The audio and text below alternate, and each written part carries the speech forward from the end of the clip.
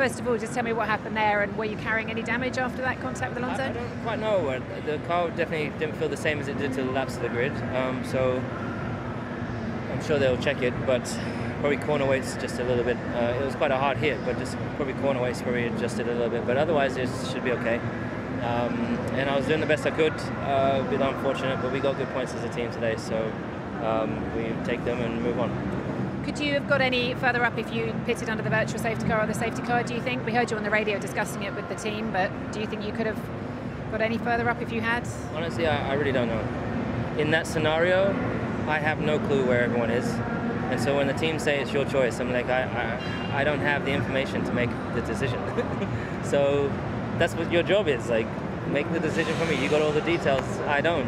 So that's what you rely on the guys for, but today they gave it to me and I didn't understand it. But anyways, just a bit unfortunate on the safety car, but as I said, at least we got points today. We're finishing, reliability is good. We just have to keep trying to, I'm excited to at some stage take a step forwards, which we haven't yet.